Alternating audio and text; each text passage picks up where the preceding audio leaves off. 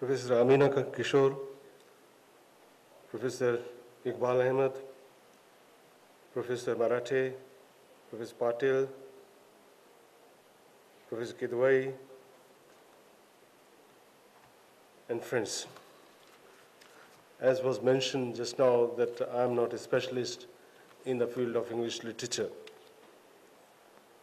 My exposures have been to, more often than not, to Russian literature.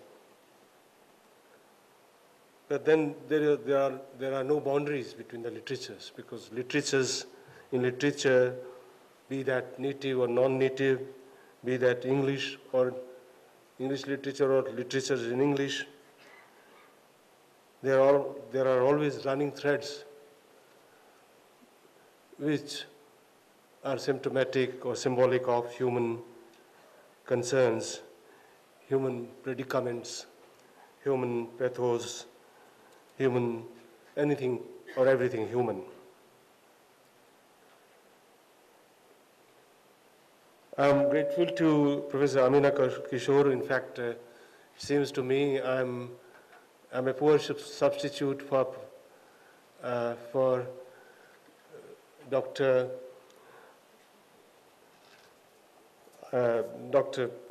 Abid Hussain, that I was forgetting the name of my chancellor of my university. In fact, he was to be invited, and he probably couldn't come, and then suggested to the organizers that instead I should be invited, and he phoned me up also, not to say no. I can't do justice to the assignment that has been given to me as Mr. Abid Hussain would have done, but let me try to make some rambling remarks. I agree with the organizers and the earlier speakers that bold attempts are being made in coining new terms for meeting new realities in the realm of literatures. Non-native is one such term. I'll not dwell on it because scholars have already done it. And new perspectives, I would say a few words about. It seems to me nothing is new in the world. If you go by the theory of postmodernism, nothing has any beginning, or any theory of intercontextuality. No work is an original work. A work has no beginning, no ending. There's a text walking into another, gliding into another text, sliding into another text. So this gliding and sliding goes on as there is no beginnings, so there is never ever any newness. Moreover, as they say, history repeats itself. But the question is whether history repeats cyclically or spirally.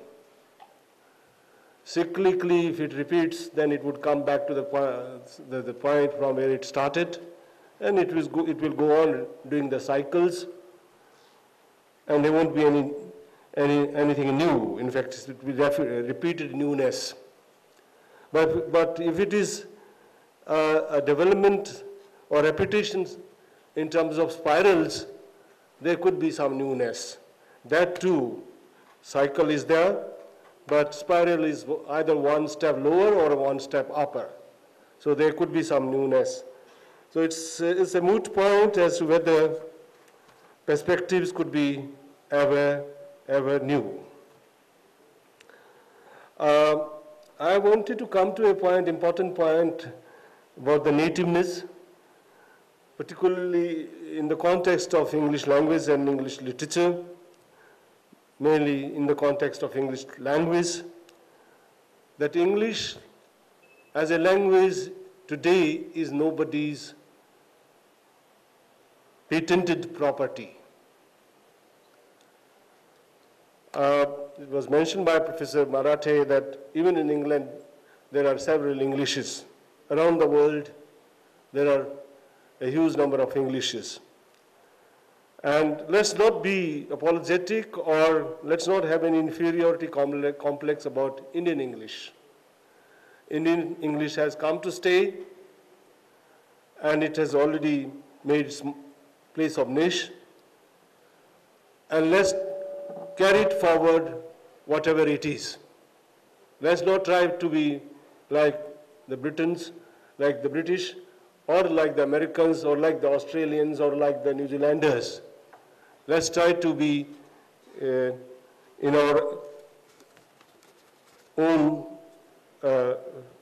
territory, and let's try to be strong enough, both in terms of teachers and researchers.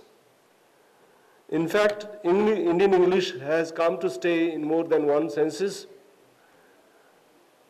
There is, if you talk in terms of, as is fashionable these days to say, the world has become a globalized village. People can easily cross the borders and close the gaps. And English is one weapon with which this can be done very easily. It is in this context that the English Indian has got stabilized, has become a very important phenomenon thanks to our young men and women crossing the borders and closing the gaps thanks to the fact that they are equipped with English language. In that sense, English is a universal language now. And it is used in different countries in the interests of those respective countries, and it can be very well used. So, India should rise to the occasion and harness its potentials. We have tremendous potentials in the field of English studies. In the beginning, when we were just chatting over a cup of tea, it was mentioned that India has great advantages in terms of English language. Even if you compare with countries like China, China is supposed to be overtaking India in all other spheres, but not in the field of English, because we in India study English, not only speak in English, not only in the classroom, but outside the classrooms, which is what doesn't happen in China. So China cannot beat us on these parameters. Since we are a reasonable country in terms of costs, and since there is a huge demand for English language these days, a big number of students would like to come to India to study English, provided we could provide them the facilities at a reasonable level. People would not like to go to Australia and pay $30,000 a year. They would rather come to India where they can manage in $2,000. But we have to provide them. We have to create a home away from home for them and take good care of them and convert them into friends of India when they go. So Professor Kidwai was saying that his students, as soon as they do the degree in ELT or ELE, they immediately go to Middle East. And they are left with no candidates to come for the interviews, to knock at their doors for the job, etc. That's a very interesting point. That means English studies in India has a lot of potentials, and there is no unemployment in the field of English studies, unless you are choosy that you want to work only at a particular university, if you want to work only at Hyderabad University or at our university or stay only in the city of Hyderabad. Then probably there could be some problems. So for India, English is no more a liability. I remember, I would like to mention that when Pandit Nehru and his colleagues had conceived the Central Institute of English as far back as in 1958, that should speak volumes about their vision, about their foresight.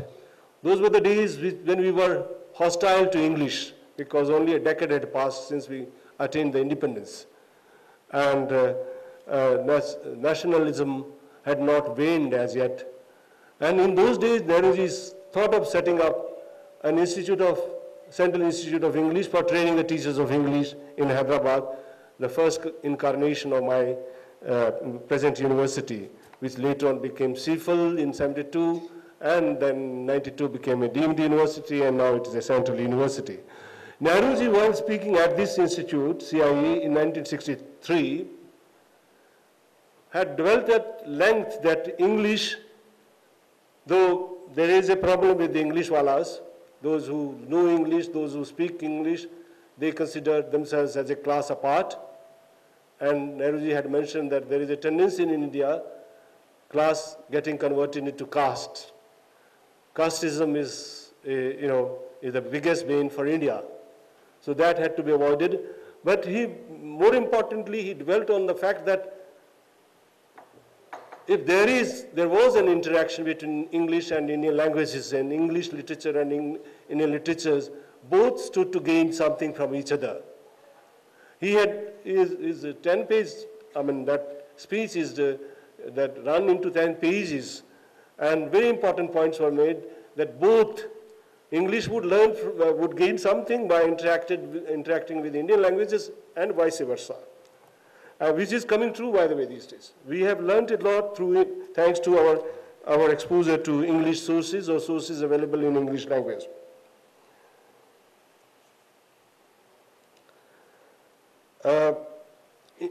Speaking about English literature, or rather in Indian English literature,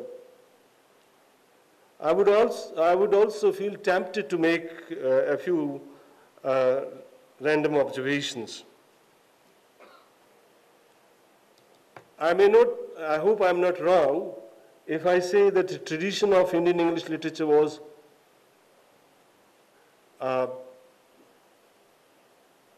kind of founded by writers like Mulk Raj Anand or R.K. Narayanan. Mulk Raj Anand's Coolie and other works, Untouchable. I had read them at a younger stage in my life. I was deeply touched by such works. Here were the works which had Indian concerns being voiced very powerfully. Here were the works which were grounded in Indian reality of Indian villages, reality of Indian urban life. But subsequently, it seems to me that the Indian English literature deviated more often than not towards, as it has been said, towards diasporic concerns. The term diaspora itself has got metamorphosed into something else than it was initially, as was mentioned by Professor Kidwai. We tended to look towards Western writers, particularly of Indian origin, and more often than not try to follow in their footprints. As a result, whatever I have read, I don't find powerful portrayal of, say, of an Indian rural woman, a peasant woman in English in writings. Markandeya did something, but in one or two novels. More often than there is rural life is generally absent, or it is there episodically, and that certainly would suggest that there is a big gap in Indian English writer. Diasporic concerns cannot be the concerns of a larger readership, Indian readership. Yes, they may be very important for the diaspora. They have their own problems, Indian diaspora. In America and England, there will be a huge range of problems. They are neither here nor there, torn between several cultures, dichotomy between the generations, dichotomy between the, what we call in Hindi sanskars, our sanskars, original sanskar, and new ethos that they had to imbibe or which are imposed willy-nilly on them. All kinds of concerns are there, but they are not by and large Indian concerns. So creating or basing your literary work, creative works, shall I say, on alien concerns, it could not be very meaningful, could not be very productive, could not be very powerful in terms of literary messages or literary, or whatever the literature wants to pursue in achieving those goals. There is, even diaspora is not homogeneous, it's not monolithic. You have non-resident Indians who half the time of the year spend here and half they spend there. Their lot is still worse. They don't know where they belong to, and whatever they write, it was mentioned that Anita Desai is in the morning in Delhi and in the evening she's in London, and that's why we have the works like Inheritance of Loss, etc. I don't know what you think about it, but I have my own concerns about her concerns.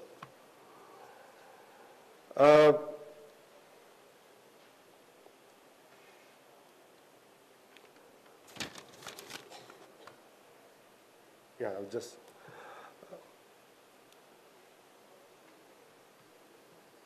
Now, I would have spoken a few words about the correlation between the ancient and Indian poetics and Western literary theories. This is a very big area. In fact, if you could correlate our studies, particularly theoretical studies, to ancient Indian poetics and ancient Indian literary theories, which remains unexplored by and large, even in a country where it was born. Misconceptions about people, Professor Kidwai has mentioned. I wanted to cite the example of Russian literature and Russian people being treated almost in the same shabby manner as Islam or Islamic culture has been done. But in Russian culture, I would have mentioned Pushkin, where Muslim culture found a very powerful reflection. He has a big poem called Bakshi Sarai Fontaine, where you were mentioning the depiction of harem. Similar depiction is there, a very powerful depiction. I wish I had time and could have spoken about it. Lastly, politicalization of literature. A very important point which Professor Kidwai has touched upon. It seems to me that there have been attempts in the Western world to convert literature into anti-literature. And probably it was realized that if you take example of Russia, Russian literature was one particular phenomenon which had maximum impact on Russian society. It molded the destiny of Russian society. It became a harbinger for Russian society, not in only, in fact, that was the only credible phenomenon which Russians trusted. Press was under censorship, no freedom was there before the revolution, I'm saying. In fact, it is widely believed in the West that Russian literature led to Russian revolution. In fact, Lenin had said that Tolstoy was the mirror of Russian literature, because Russian literature was always addressing the concerns of its people. Of course, not in a journalistic manner, in a very artistic manner. You all know Russian literature has been very powerful, particularly 19th century Russian literature. But that literature led to a revolution, which is not to the liking of powers that be in the West. So literature should be detached or disassociated from the social concern. There should not be any politics in literature. Politics means in everything there is a politics, as you know, in life. So no social concern should be voiced through literature. It has to be an abstract literature. It has to be a very recondite kind of literature, not accessible or understandable to everybody. It has to be a literature only for elite. And maybe I'm wrong, but this is how I feel, that most of the Booker Prize winners, literary works, Booker Prize winning literary works, I'm not sure about Rusmal, even I was not very much enamored by even Midnight's Children by Rushdie, but somehow they didn't touch the chords of my heart. They didn't. Maybe I was naive, maybe I'm a very poor connoisseur of literature, but others were worse. Now, Inheritance of Loss, winning a Booker Prize. What I want to say is that sometimes Western sources, Western forces project such works which may not be per se literary works grounded in Indian soil. They don't want any social concerns to be reflected in literature. As a result, such literary works do not, according to me, in my understanding, a literary work should touch the chords of your heart, should lead to some kind of catharsis, should make you sit up, should make you think over, should make you cry with itself, with the characters, to make you live with the characters, that's how I know what was in Russian literary works. But such literary works are dubbed more often than as works of vulgar sociology or socialization. I don't want to be intimidated by these kinds of allegations, because I myself dabble in some kind of writing, and frankly speaking, I felt it when my first novel appeared. It was in English called A Fall of a Hero. It was reviewed quite widely, but I didn't see the warmth in the response of the readership. When I published the not translation, but version in Hindi, plot was the same, but is deviated from the English version quite considerably. The response was altogether different. Because the English leadership, it seems to me, more often than not, is elitist in its, shall I say, aesthetics, perceptions, whereas Hindi readership was much more simpler, and my works reflected the concerns of Indian rural life or Indian society. And that was the difference. So this dichotomy between the Indian English studies and Indian English literature and the Indian society needs to be addressed. Thank you.